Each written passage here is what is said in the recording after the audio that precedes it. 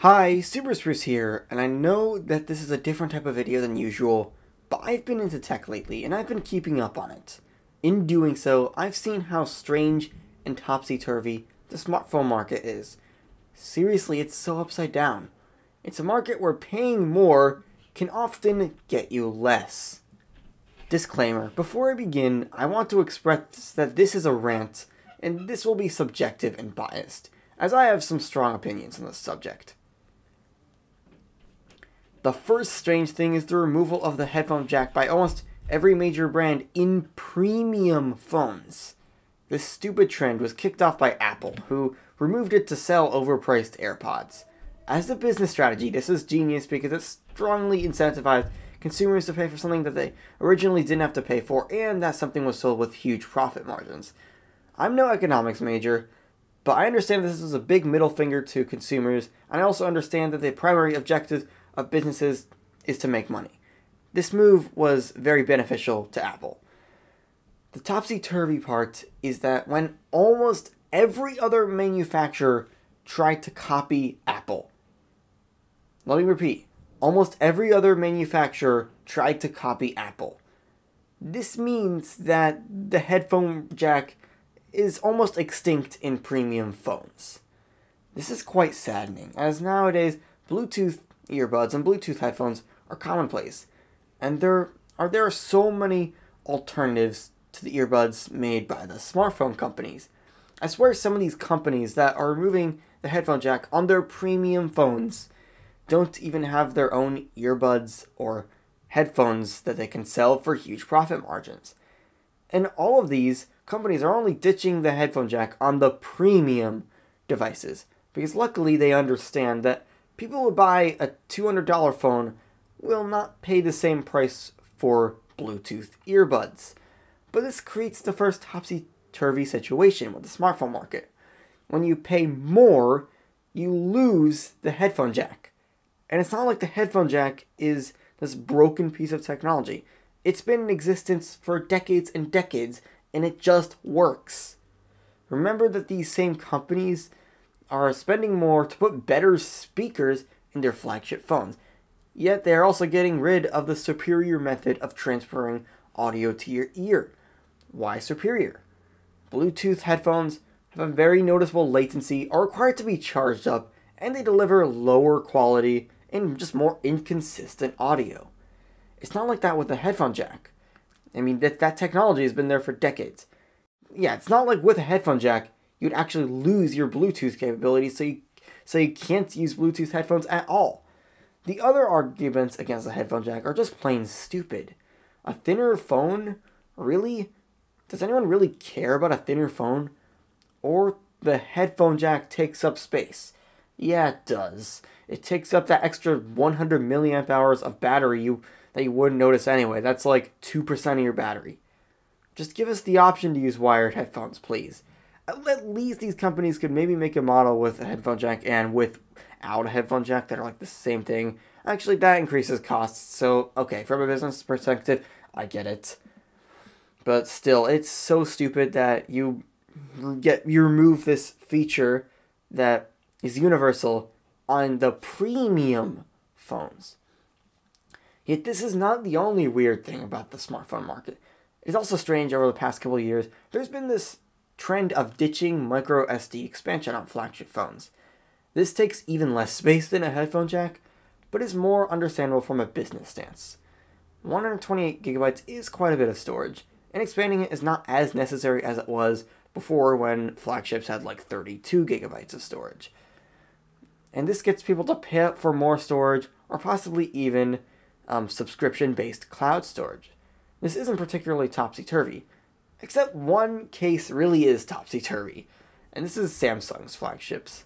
The S10 line had between 128 gigabytes and 1 terabyte of expandable storage. This means you can expand it beyond the already 1 terabyte of internal storage. Well, next year, the 1 terabyte edition didn't do really well, so next year it was dropped with the S20 line. These phones had between 128 gigabytes and 512 gigabytes of expandable storage. So, yeah, that's normal. But then there came the really tricky part. This year, with the S21, the storage became non-expandable. It's still between 128 gigabytes and 512 gigabytes. Really, Samsung? Are you kidding me? Remember that these phones are marketed as being able to record at 8K resolutions, meaning that videos recorded on them can easily take up the phone's storage. Also remember that Samsung is one of the top manufacturers of the micro SD cards that they're ditching from their own phones. At least Samsung has their own cloud store. Oh wait, they just abandoned it. Okay.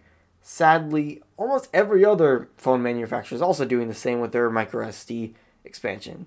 You can still get micro SD expansion on lower end phones that, yes, they admittedly do have less storage, but really, like, if you're marketing it as 8K footage, you probably want a place to put it rather than needing to go to your computer every month and putting it there. And yeah, this is a feature I'm literally willing to pay a premium for. Yet when we do pay more, we get less storage. Seriously, my $120 Moto E can theoretically have more storage than a $1,200 Samsung S21 Ultra or even a $2,000 Samsung Galaxy Z Fold 2. Those max out at 512 gigabytes of non-expandable storage. The $120 Moto E I have has 32 gigabytes of internal storage, and you can expand it up to a 512 gigabyte micro SD card. This means that theoretically I can get 544 gigabytes of storage on my Moto E, which is more than those flagship ultra expensive phones. And look, with that money, the $1,200 or even $2,000 can get you with a gaming PC. Speaking of Samsung, they also don't really care about a premium software experience with such an expensive phone because they serve the same ads in their first-party software, no matter if you spend $100 or $2,000. If Samsung's profit margins are razor thin like Xiaomi's, I could accept it. But they aren't, especially with the high-end phones, or at least that's what I think. The ads appear in several first-party apps, but the most egregious in my opinion are in the stock music player app and the phone app used for calling. If you aren't careful about your phone setup, you can also get ads in your notifications. You can't even pay to get rid of these ads. Even overpriced Apple phones don't pull this crap. It blows my mind that paying for a premium phone doesn't equal a premium software experience. The third topsy-turvy thing about the smartphone market. At least this one is explainable from a business standpoint, kind of. The next one isn't. This is the one I've been waiting for all video to rant about. I am going to be extra angry about this one, so get ready. It's about the removal of the charger in the box with a smartphone. I'm not even going to cover the bullshit excuses that companies make to justify this. Mr. Who's the Boss of already did this in a video that I'll link in the description. We all know that the purpose of this move is to just cut costs, which means higher profit margins. Now think with me for a second. Where do you think this sort of cost cutting should be happening? Did you guess at the low end of the market? If so, you're absolutely correct. Not. Because smartphone companies have managed to flip the usual perceptions of the markets upside down with the removal of the charger on the box only on the premium phones. Why? What is this market? When we pay more, why are we getting less?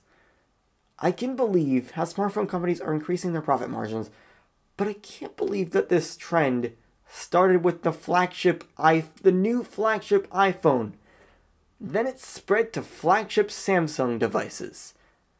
And then Xiaomi, a manufacturer that with notably low profit margins, removes the charger in the box, but then allows it as a free option, which lowers their profit margins even more. This makes absolutely no sense at all. In a normal universe, this trend would have started with budget phones.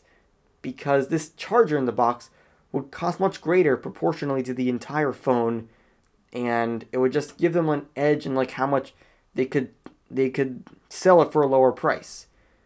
But no, this trend that should be normal, is happening in the most non-normal way one could expect.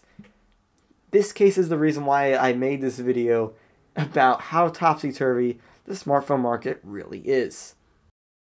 In conclusion, the greediness of big smartphone manufacturers and the hive mind of them is turning the smartphone market on its head.